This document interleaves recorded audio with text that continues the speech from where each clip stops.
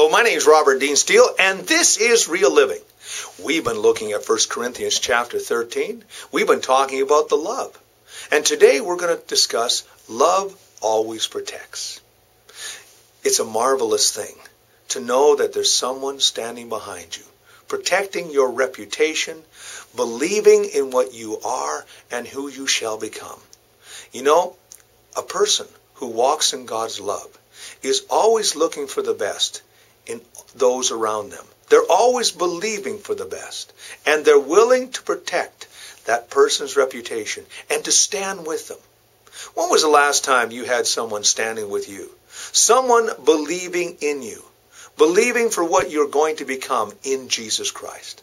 That's what every one of us need to be for those around us. True love says, you know what? I'm going to stand with you. True love says, I'm going to protect your reputation.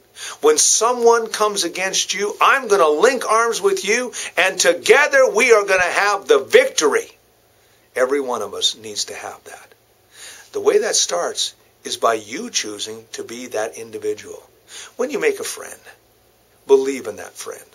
And from time to time, maybe that friend will disappoint you.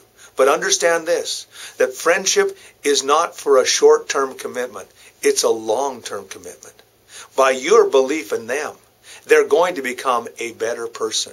Your influence of love is going to change their lives. The Bible says that with the same measure that we give, it will be given back to us. So when you believe and protect someone, it's going to be reciprocated. There have been times where I have had friendships with people, and I've always tried to protect them and stand with them. And when the time came that someone came against me, they stood with me. That's what love is really all about. My name is Robert Dean Steele. This is Real Living, and we'll talk to you real soon.